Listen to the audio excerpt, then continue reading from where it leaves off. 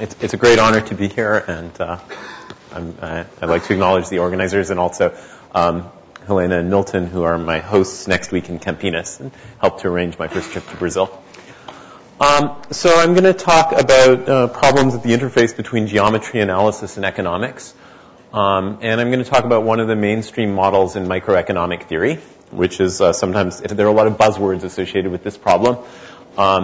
It's used to model many different economic phenomena, including, so typically you have a single entity on one side of the market and a group of entities on the other side. So it might be a government, and it wants to figure out the best tax policy in order to not discourage people from working and reporting income, but it's still at the same time collect enough taxes to keep the government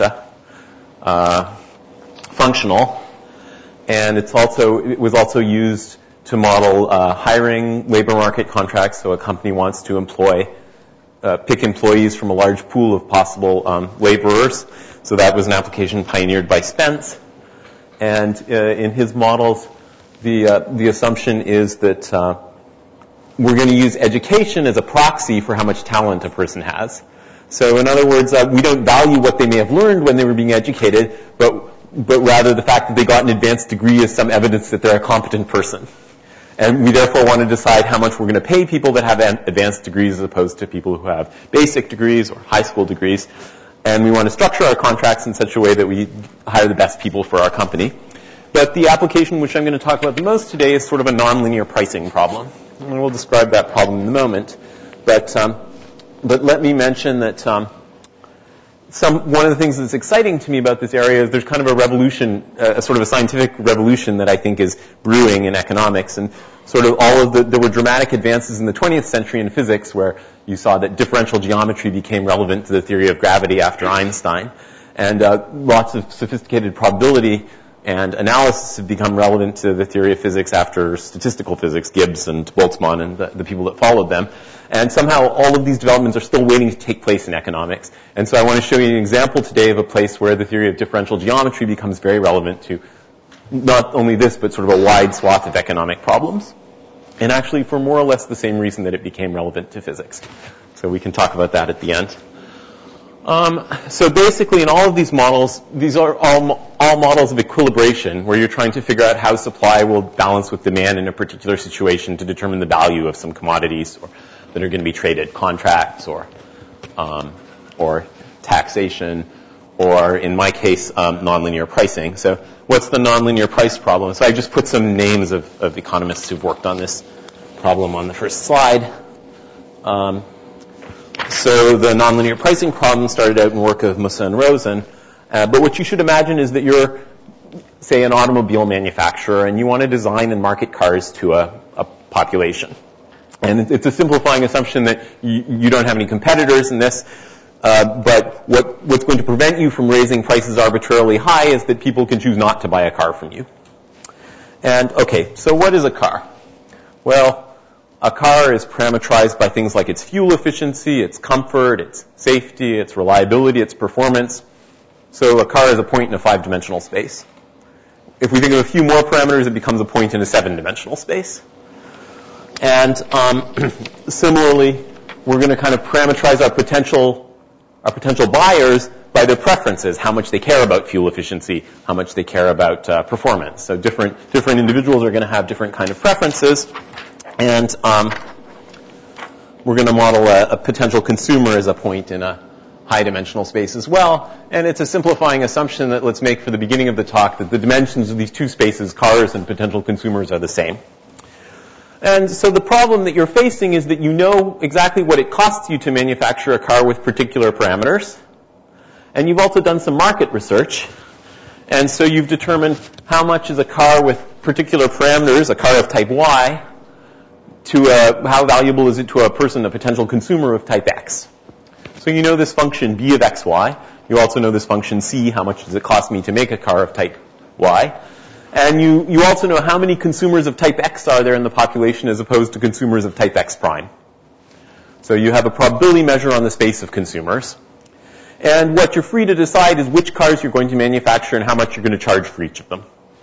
And you'd like to choose this price function so as to maximize your profits. And what prevents you from raising prices too high is that people can decide to opt out. So there's a particular product, we'll call it Y null, which costs you nothing to produce, but you're also not allowed to charge for it. So if you raise your prices on all your other products too high, everyone's going to choose the null option. Why not? Why null?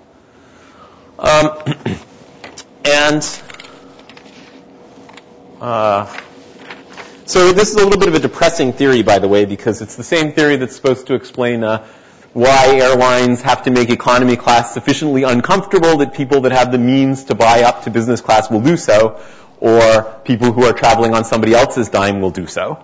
And so it can be a very depressing theory, but on the other hand, mathematics is universal. And so what I'd like to assure you of is that the same mathematics can, if you're not happy with monopolists maximizing their profits, you can create a variant of the theory where what you're trying to do is maximize social welfare. So, for example, you're a public transit company or a public electricity company, and you want to set up a transit network to provide as much good as possible to the population under the constraint that you don't go bankrupt. And it turns out, so this is kind of a very utopian idea, it turns out the same mathematics describes that model. You introduce a Lagrange multiplier for the constraint that you don't go bankrupt, and then the variational problem that you're trying to maximize has the same form. And the problem that I want to talk about today is when is this problem soluble? When do you have good algorithms to approximate the solution numerically? When do you have good theorems that tell you what a solution will look like? So you can also think about this a little bit game theoretically, if you like, where you have this one monopolist competing against a whole population of agents, and everyone's trying to do as well as they can for themselves. And so what the strategy of the monopolist in this setting is he chooses the price menu. So he assigns a price V to every type of automobile Y, subject only to we're going to insist the price be lower semi-continuous, and we're going to insist that he can't charge for this null option, the opt-out. And given a price menu V, what all the agents, the potential buyers in the population, are going to do is they're going to look at how valuable is car Y to them minus what they have to pay for it, and they're going to try to maximize that over all potential types of automobile Y. So they're going to compute this maximum of the difference between the value function B and the price function V, and that will give us a function of X, which you might think of as kind of an indirect utility that the agents derive when they're facing price menu V. And they will choose, agent X will choose a car YBV of X, which attains this maximum. And the objective of the monopolist is to maximize his net profits, or equivalently to minimize his net losses. And his net losses are what it costs him to make those cars that are purchased minus the revenue that he gets for those cars, and integrated against the population of potential buyers. And so this is the function L that he wants to minimize. I prefer thinking about minima rather than maxima. And so it's a problem in the calculus of variations, and the only difficulty is it's a very nonlinear problem. So the dependence on V of the function L is terribly nonlinear. And so there's not much structure in the problem, and so, okay, maybe there's enough continuity and compactness that you can say that there's some V that's going to attain the minimum, but it's hard to say anything beyond that in general. Another little minor issue is that the attainment of this maximum may not be unique. So there may be some points X where there's some ambiguity in which car is selected. Now it turns out that if the agents, the potential buyers, mu, are continuously spread throughout the domain capital X, then it turns out that the points X where this max is uniquely attained form a set of measure 0, and you can forget about it. However, if you want to deal with very singular measures, mu, maybe concentrated at finitely many points, then this maximum can be non-unique at a set of positive mu measure, and then it's convenient to make a tie-breaking rule to say what happens. And the tie-breaking convention we're going to adopt for today is that if a certain buyer is undecided between several options, the principal can convince them to take the one that's most favorable from the point of view of the monopolist's profits. So it's a tie-breaking rule that goes back to Merle's, but again, it only becomes relevant in the case that mu concentrates a positive fraction of its mass on a set of measure 0, in fact, a set of dimension n minus 1 in this open domain X in n dimensions. So I state the principal's problem once more. And let me point out that in addition to finding this optimal price menu V, the principal also wants to know what cars he ought to manufacture. So there's a second measure on the space of automobiles which measures which ones are actually going to be produced. And you can think of this measure depends on what price menu V the principal adopts, but you can think of it as the image of the measure mu under the mapping YBV from X to Y. So for every subset of Y, the measure of the fraction of automobiles that ought to be produced in that set W is given by the mu measure of all those consumers who are going to choose a car in that set W. So as Helena mentioned, mostly I've worked on optimal transportation, and optimal transportation is sort of the problem that you're given two measures and a function on the product space. And you want to correlate those measures so as to maximize the function B in this case. And here only one of the measures is fixed, the measures on the space of potential consumers, and you're trying to find a second measure on the space of cars you're going to manufacture, which correlates with this measure so as to maximize B, but also maximizes the principal's profits. So there's a second layer of, it's a two-level variational problem. And of course, economists first thought about these kind of problems where you had a finitely many cars and finitely many types of consumers. You know, maybe cars with air conditioning and without, and rich consumers and poor consumers. And then in the 70s, Michael Spence and James Merlees started thinking about variations of this problem in the context I mentioned above, where you have a continuum of consumers and a continuum of automobiles, but a one-dimensional continuum in each case. So cars are parameterized by quality, consumers are parameterized by wealth, and what they discovered was that if you make this hypothesis on the valuation function B, that its cross-partial derivatives are positive, then the mapping from consumer types to cars they buy will be a non-decreasing map. And once you know it's a non-decreasing map, it's easy to see this variational problem attains a minimum, and you can study the minimizer, and it turns out to satisfy an ordinary differential equation with some boundary conditions. So you can more or less solve this problem explicitly, which they did, and they worked out economic interpretations of various possible scenarios, and they shared the Nobel Prize in 1996 and 2001 for this work. And so as mathematicians, it's very natural for us to expect that if the one-dimensional problem is reduced to an ordinary differential equation, then the higher dimensional problem ought to reduce to a partial differential equation, and this expectation proves to be only partially correct. Life is not that simple. They didn't share the Nobel Prize. So they shared the Nobel Prize with other people in different years. Yeah, 1996 in the case of Merlees and 2001 in the case of Spence. But more or less for this theory, for developing this theory. So about the multidimensional problem, progress has been slow, but there's kind of a famous example that was worked out by Roche and Chenet 10 or 12 years ago, and it's the case where you take the valuation function to be bilinear in the types of the agents and the types of products. And so one particular example that they talked about at some length, they made the further hypothesis that the cost of the monopolist was quadratic, and that they took the distribution of consumers to be uniform on the unit square. And they put the null product at the origin, so that was the opt-out option. And then they observed the following phenomena. After they solved this problem, well, it turns out if B is bilinear, then for hy, this is an affine function of x. And when I take a supremum parameterized by y over affine functions of x, the utility function u is going to be convex. And actually, the mapping from agents to cars they choose is given by the derivative of that convex function. But the interesting thing they observed was that the space of potential consumers gets divided into three regions. So the people who care most about automobiles, the blue region up here, they each get a car which is customized to their tastes. So the function u is strictly convex in this region, and indeed it satisfies some partial differential equation in the blue region. The people in the red region who care the least about automobiles, the function u turns out to be identically zero in that region, which is what happens when they choose the null product. I should have mentioned that in my variational problem, which was minimize integral with respect to mu of cyx minus vyx, the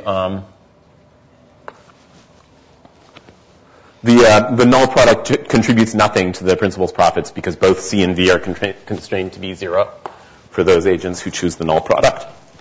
So there's a positive fraction of them that occupy this red region down at the bottom of the square. And under this mapping from agents to products, that gives you a Dirac measure sitting at the origin in the space of products that are consumed. And in between the blue region and the red region is green region.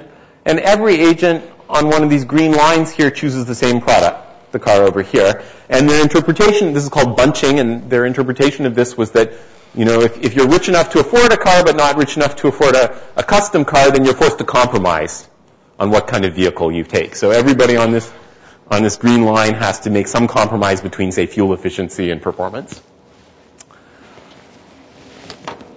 And, okay, so this was very interesting, but it's also very special, and it's hard to tell, is this an accident of the choices we made, or is this going to be true for very general distributions mu and valuation functions b? And for more general valuation functions b, very little was known, as I mentioned, except that there was enough continuity and compactness in the problem to say that the minimum over there is attained. So the questions that I want to focus on today are, is the minimum unique? How robust are the bunching conclusions of Roche and Chonet? And is it possible to characterize and compute the minimum in this problem? And our perspective on these questions is that life is much, much, much simpler if this can be made into a convex variational problem. So under what conditions does this problem become a convex program? And I mentioned Carlier's reformulation because 10 years ago, Guillaume Carlier observed that you could reformulate this problem in terms of U instead of V. And then, he had this continuity compactness argument, but it's not at all clear whether it's a convex problem in U or not. And so I should describe his reformulation for you. So here is his framework and his result.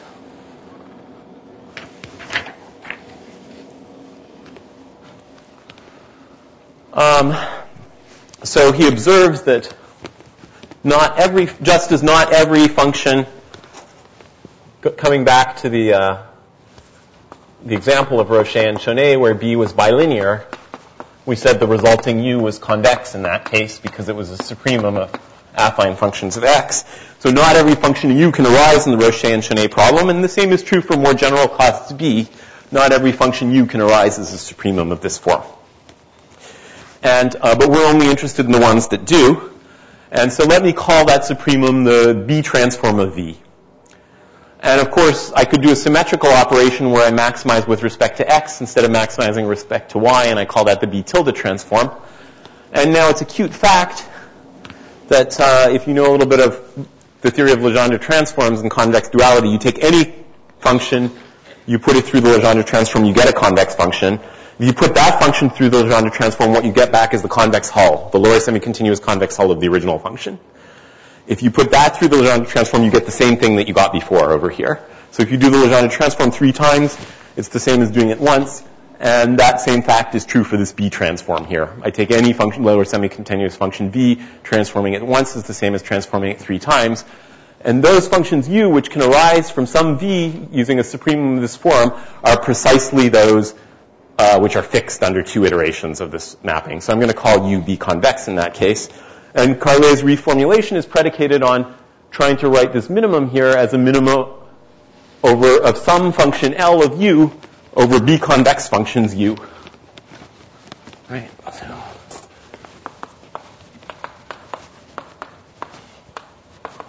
So this is how I write B convexity. It's its own second transform.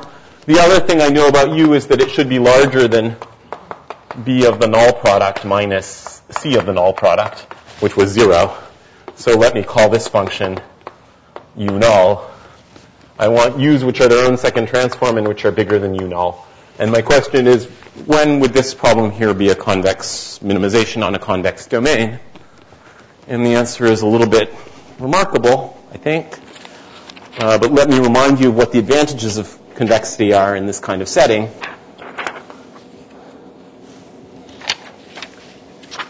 So if you have a non-convex function and you try to minimize it numerically, for example, you can slide down the gradient, but you can get stuck in a local minimum.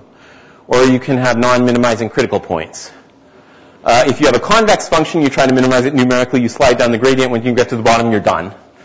And similarly, if you have a point where the derivative vanishes and you know your functional is convex, then you know you're at a minimum. Or if you have a point where the gradient points out of the domain you're trying to minimize over, you know you're at the global minimum. if you're a non-convex problem, that just isn't true. And so this is a big help if you want to give necessary and sufficient conditions for being a minimum, if you want to say, is the minimum unique, is it stable, and can I design numerics to find it? Okay. So I should say a bit more about Carlier's reformulation. And, of course, with this definition of the B transform,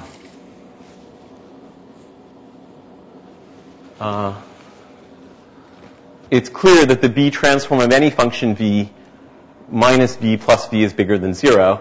And what we're interested in are those points where equality is attained, because those are the points Y that attain the max here, which tell you which product agent X buys. And just as in the theory of ordinary convex functions, if I take some non-convex function, I Legendre transform it twice, I get its convex hull. The convex hull will have flat spots where the original function had non-convexities. Flat spots on one side of this story correspond to non-differentiabilities on the other. And so a function is more or less strictly convex if and only if its Legendre transform is differentiable. So motivated by that story, I'm going to say that I'm going to observe that this mapping from agents to the cars they buy is not going to be continuous unless the function B itself is its own second transform under this operation and its dual. And even if it is its own second transform, this function may or may not be continuous. In the case where it's continuous, I call V strictly B tilde convex. And that's strict, some kind of notion of strict convexity is going to be relevant to the question of when is this minimum unique. The other thing is that I would like good conditions. I would like to understand which functions Y can attain equality here. And life is simplified somewhat if I make a kind of generalization of the Spencer-Merlees hypothesis, as Carlier did and Gangbo and Levin before him. And what I would like to assume, when this function here gets minimized, if everything is differentiable, the derivative of u is going to equal the derivative with respect to x of b. That's the first order condition for minimum. There's a second order condition as well, but I'm not going to talk about it much. And one question is, when can I invert this function to find y as a function of x naught and gradient u? And so let me assume that I can invert this. That would be true for the bilinear function, for example. It would be true if I looked at difference of x, y to some power p strictly larger than 1. So let's assume this mapping here is 1 to 1. And let's call the solution y as a function of x and gradient u, let's call it yb. So yb is defined by satisfying this equation here.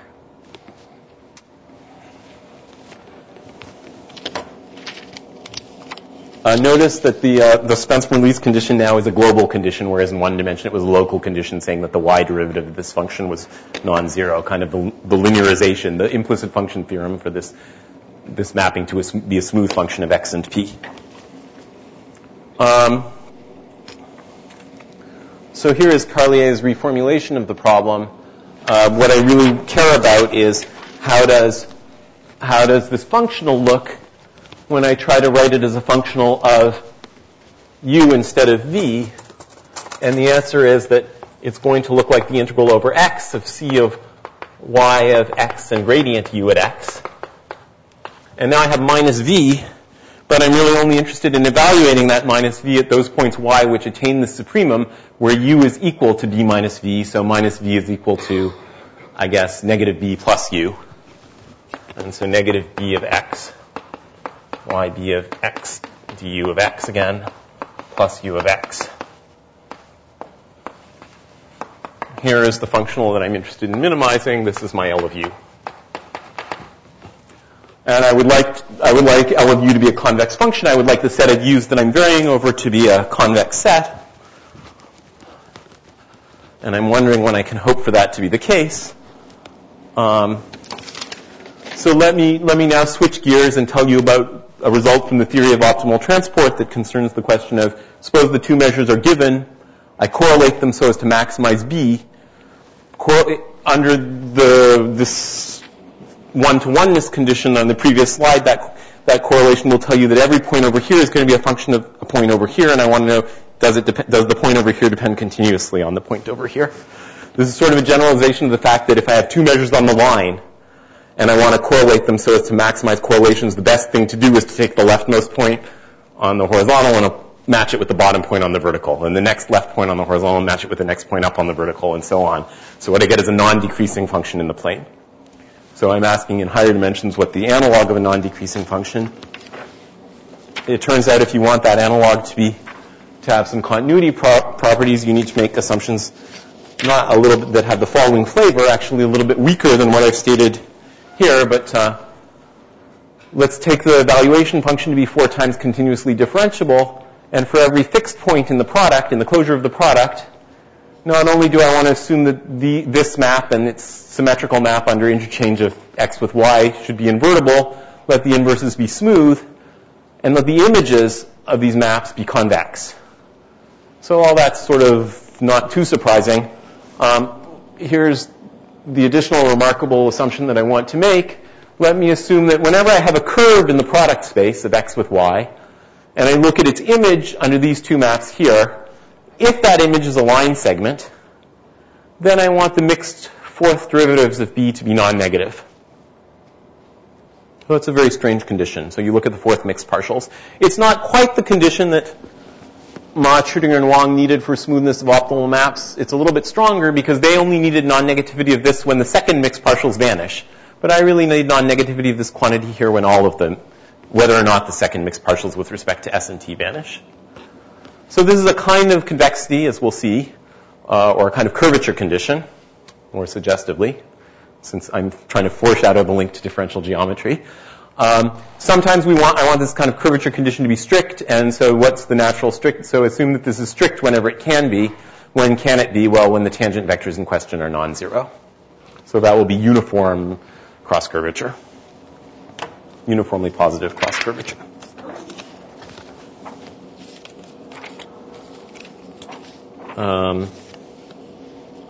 So here's the first theorem that hopefully provides some justification for the interest of condition B3. So before I can talk about convexity of the functional L, I want to know is the set of U I'm minimizing over convex.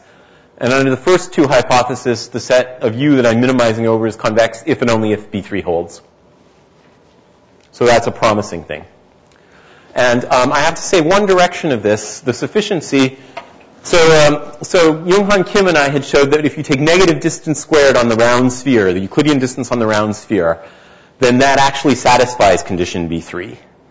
And Tomonari Sei, a statistician who was looking at cosmological data, so he had mass distributions on the sphere because you're looking out into space and you're seeing where the stars are, and he was interested in parametrizing families of probability densities that would approximate them, and so again he wanted a convex set of parameters to vary over, and he exploited our convexity, and so he noticed that indeed the condition B3 for this cost here implies convexity of the set at the same time we did our work.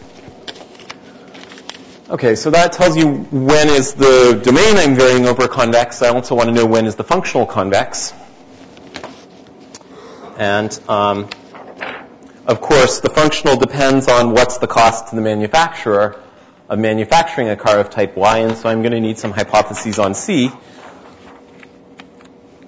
And it turns out that the hypothesis on C that works is that exactly I need C to be its own second transform under this supremum, under this B transform operation.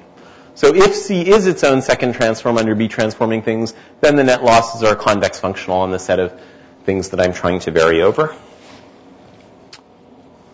So all of this sounds like good news. And again, sometimes it's useful to have strict convexity, and so it turns out that what I really care about is the convexity of this difference as a function of P, because that difference is exactly what appears in here as a function of gradient U. And if the proposition, the conditions of the proposition guarantee that this difference will be a convex function of P, when will it be strictly convex? Well, either I need the uniform version of B3 to hold, or I need the function C to be strictly B tilde convex, or I can get away with something slightly weaker. Like, I can assume that this thing is strictly convex for every point where it can be, every x not different from x.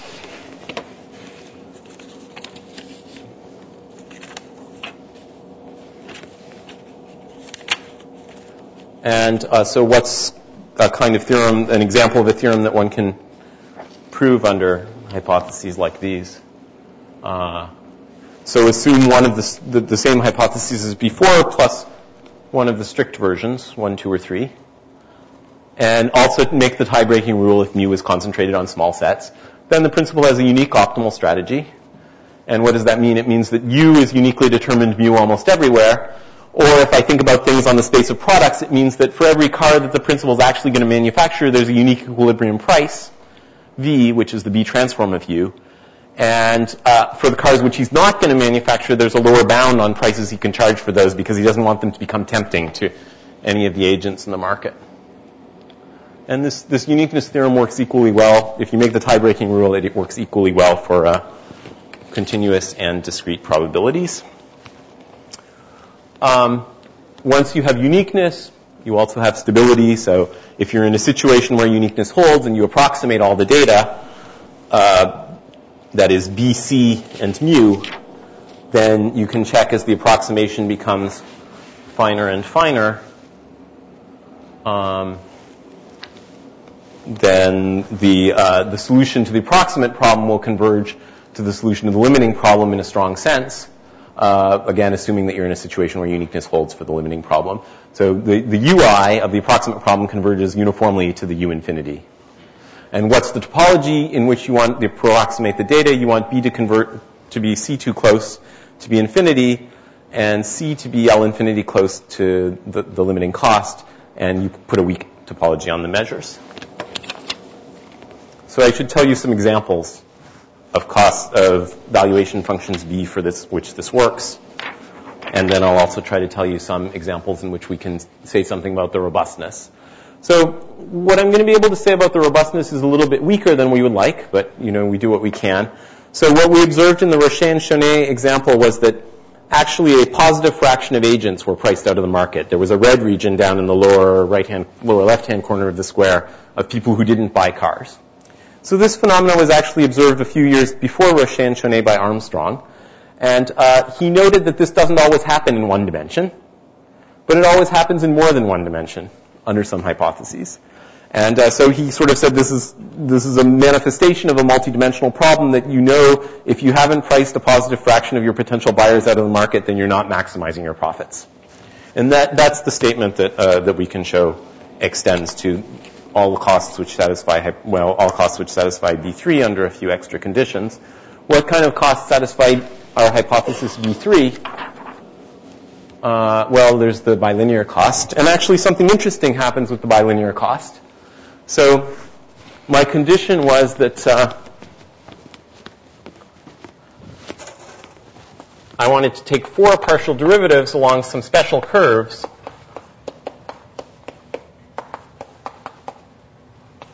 And I wanted that to be non-negative, where these curves satisfied conditions like dx of b at xs, y0 has no second derivative with respect to s, and the symmetrical condition with y and x interchanged. If you try to check this for the bilinear cost of Roche and Chonet, what you get here is identically 0. And so it satisfies this hypothesis B3, but it barely satisfies it. So certain perturbations of the Roche and Chonet cost will continue to satisfy B3, but others will violate it. And for example, if I add a product A times B to the Roche and Chonet cost, then if A and B are convex, I'm in good shape. B3 will hold. And if they're uniformly convex in the sense that the Hessian of A is bounded below by something larger than 0, and similarly Hessian B is bounded below by something larger than 0, the strong version, positive cross curvature, holds. But if I can find a point where this guy is non-negative and this guy isn't, then I'm out of luck. B3 will be violated if A is convex at some point and B fails to be convex at all points. The Hessian of B is negative at some point. That's bad news for me. And okay, so this is a very special example. Let me tell you a geometrically more interesting example. And so let me start out with the Roche-Chonet problem and modify it a bit. So imagine that so the mathematics is going to be the same, the economic interpretation is going to be a little different. And so the interpretation is you live in a square town with the population uniformly distributed over the square, and there's a well in the center of town where everyone wants to get their water. And a company comes into town, and a transportation company, and they decide that they will try to profit by transporting water to someone that is more convenient for the residents. And so residents who live close to the well will probably continue to get their water from the well, but residents who live further away may be willing to pay something to have water transported to them if it's inconvenient for them to travel to the well. And so let's assume that the inconvenience to a resident to have to travel from their home to the well to get their water is something proportional to the distance squared that they have to go. And let's also assume that the cost to the company that's going to do the water supplying is nothing. It's negligible cost. And it turns out this is mathematically exactly similar to the reflection of the Roche and Chenet example in the horizontal and vertical axes. And so what you will see when you solve this problem is that there'll be a diamond of residents around the well who go directly to the well to get their water. In the corners of the 2 by 2 square, those residents will pay a high fee to have the transportation company deliver the water to a unique location close to their home. And residents who live in this intermediate region here, all the residents on this line here will go to the diagonal to pick up their water at some location that they pay a lower fee to receive it at. And okay, so it's mathematically the same as the Roche and Chenet example, but it's nicer from the point of view of perturbing, because I can easily say, since I'm now dealing with the distance squared instead of the inner product, I can now say, let's take a round town instead of a square town with a well in the center. And then what you see is a round region of people who will go to the center to collect their water, and concentric rings of people who are willing to pay to have the water delivered to some point on the ring close to them. And the further out they live, the more they'll be willing to pay. And you already noticed that some of the bunching that you observed up here is a feature of the non-strict convexity of the domain. It's a little bit different when the domain is strictly convex. And if I imagine that my town is no longer located on the flat plane, but if I put it on the round sphere instead, or maybe, so if it's on top of a mountain, or if it's at a saddle point in the mountains, and I choose my valuation function, the distance squared here, to reflect that geometry. So let me take it to be the Riemannian distance on the round sphere, say, or the Riemannian distance. I like to model a saddle using the hyperbolic plane. It's mathematically convenient. And it turns out the question of whether it's the round sphere or the hyperbolic plane makes a difference.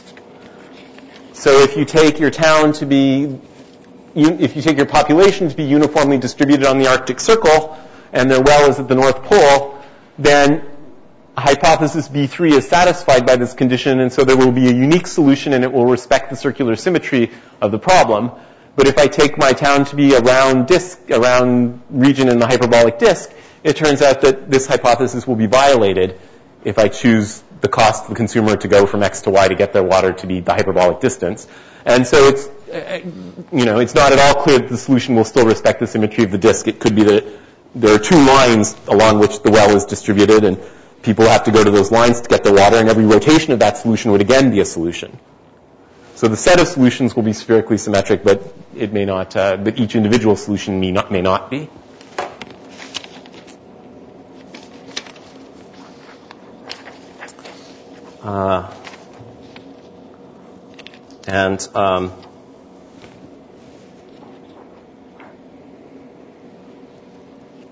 So here's one more result. I think this is probably the last economic result. Oops, sorry, thanks. I should stand on the other side and I wouldn't have this problem. So our expectation is that we expect robustness of the Roche-Chenet conclusions only with respect to those valuation functions which respect our hypothesis B3.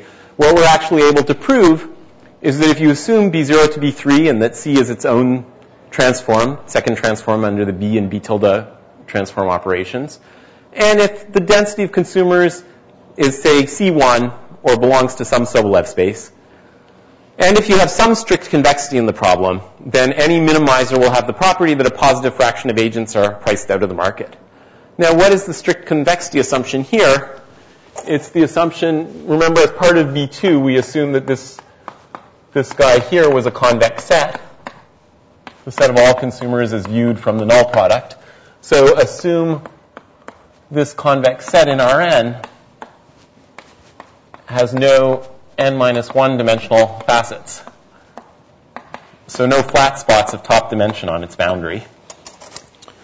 So under this hypothesis, you're able to prove that a positive fraction of agents are always priced out of the market if you're maximizing your profits.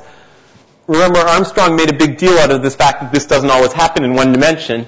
And here you see why. So these were bounded domains. So if n is 1, this is an interval, and it has two zero-dimensional facets, namely its endpoints. And so the theorem doesn't apply, and indeed there are counterexamples to this theorem in one dimension, because the strict convexity hypothesis here can't be satisfied.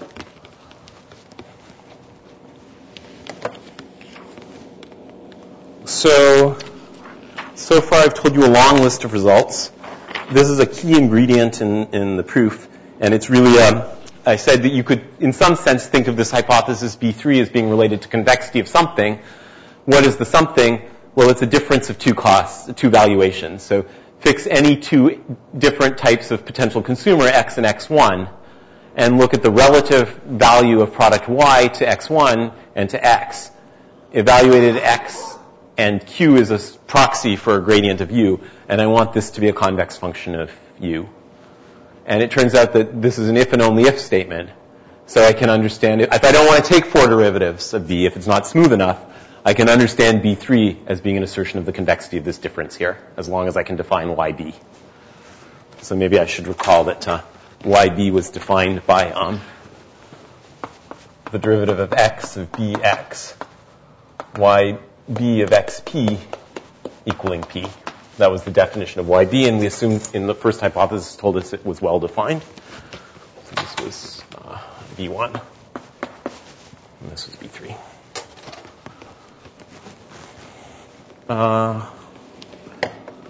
So at the beginning, so maybe I could say, well, maybe one thing I'll say is what is the relevance of, I said if I wanted LU to be convex, I needed this function C to be its own second transform. What's the relevance of that? Well, that tells me that C of Y is equal to the supremum over all X of BXY minus C transform of X.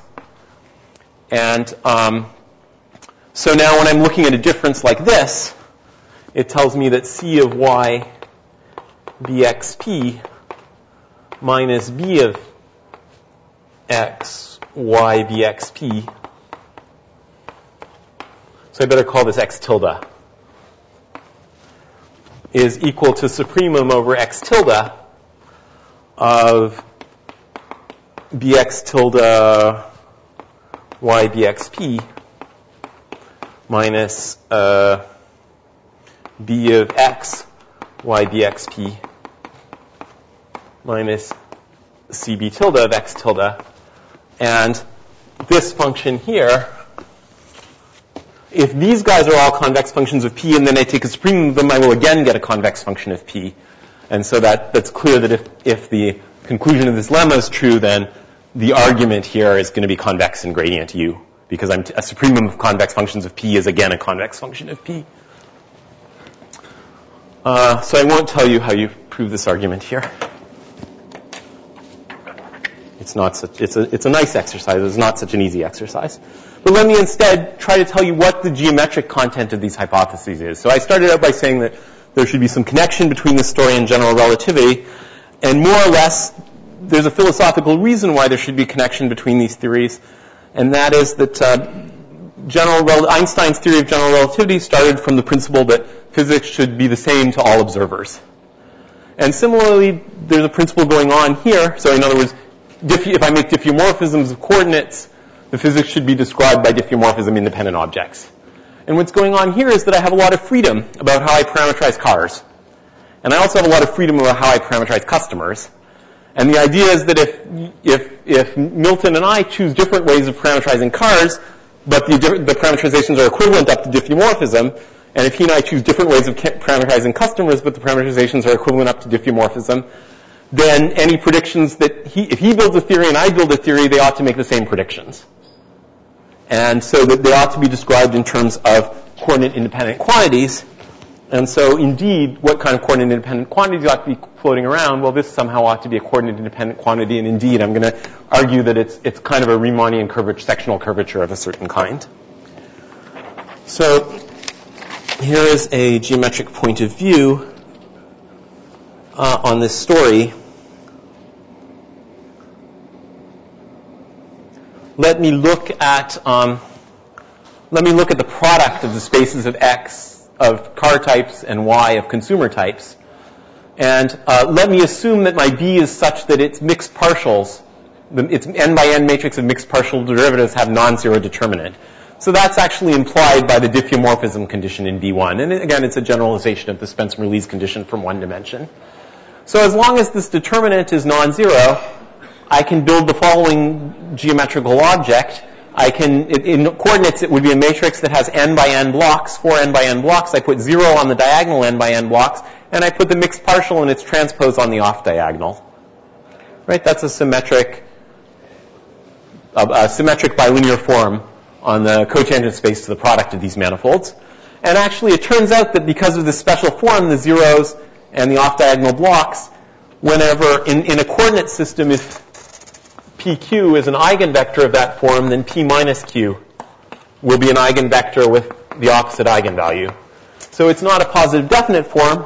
It is a non-degenerate form because of this hypothesis, but it's what I'm going to describe as a geometry which, like Lorentzian geometry, is not positive definite, but in which you have space-like and time-like directions. And because of this observation, the number of space-like directions is going to equal the number of time-like directions. So it's going to be n positive eigenvalues and n corresponding negative eigenvalues. It's a pseudometric. Notice I could also put a minus sign here. So I could make this anti-symmetric instead of symmetric, and then it turns out I would have because of the non-degeneracy hypothesis, I would have a symplectic form on the product space. So I had these hypotheses B1, B2, and B3. B2 was some kind of convexity of the image of some domain under this nonlinear map here. And I claim that that convexity is actually closely related to this pseudometric tensor. So you can use the same kind of formulas that you use in differential geometry to define geodesics and curvatures, even if the metric is not positive definite, as long as the metric has no zeros in it. And it turns out that what I'm really asking for is that for every x naught and y naught, I want the vertical fibers and the horizontal fibers of my space to be geodesic, in the sense that I pick a point here, I pick a point there, I should be able to connect them with a geodesic with respect to that metric h from the preceding page, which stays within the horizontal fiber. And actually, because of the special form of the metric tensor that I introduced,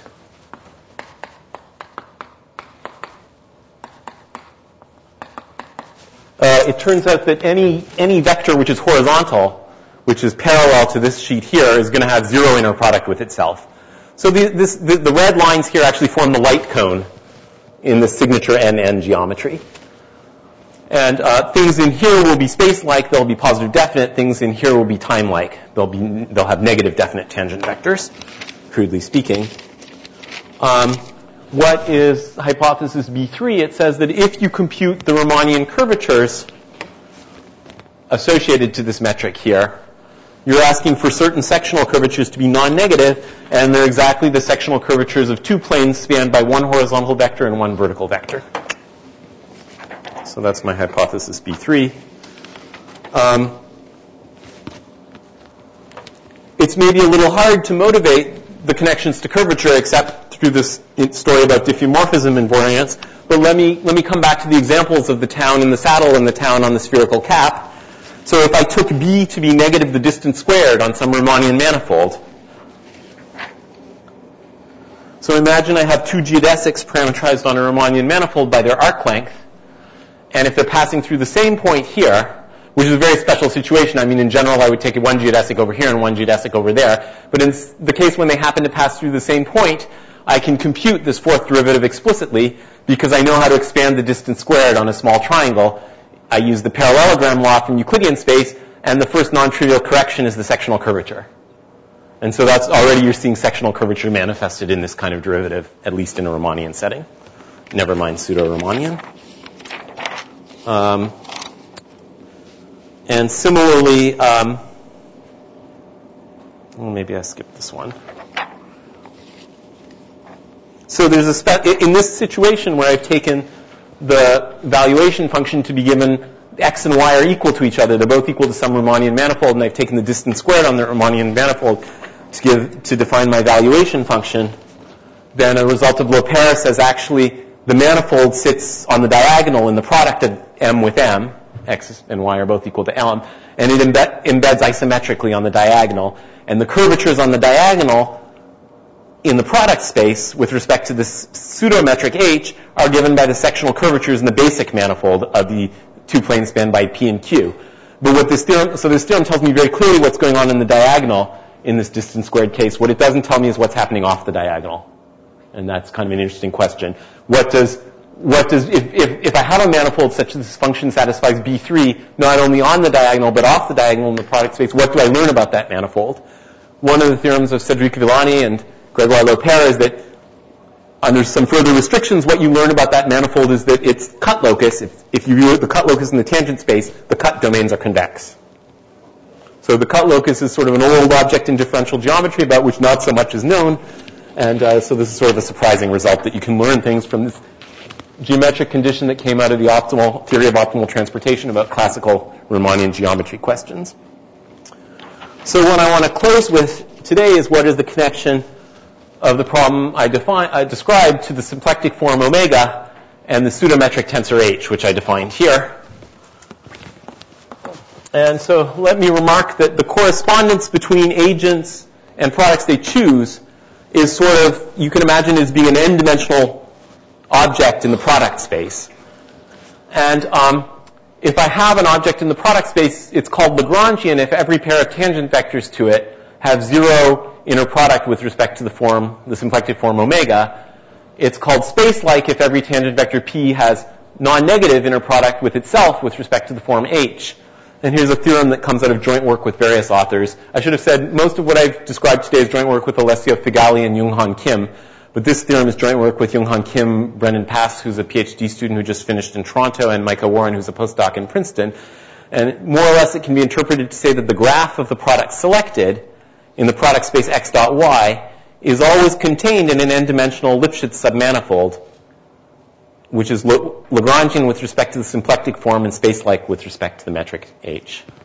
And in fact, there's a metric conformally equivalent to H. If you put the right conformal factor in front of H, this n-dimensional subset of the two n-dimensional product space is actually going to have zero mean curvature. So somehow there's this surprising connection between this economic problem with the classical problem in geometric measure theory, which is, find a zero mean curvature surface. Usually it's codimension 1 in geometric measure theory. Here it's codimension n in a 2n-dimensional space. And maybe that's a good place to stop.